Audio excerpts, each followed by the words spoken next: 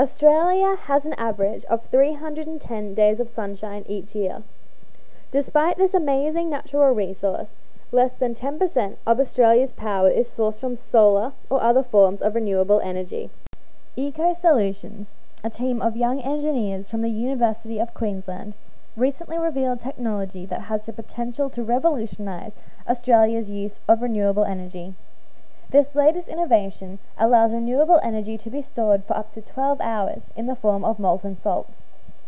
The technology stores excess energy which can be converted to electrical power for use in off-peak times, eliminating the need for rechargeable batteries.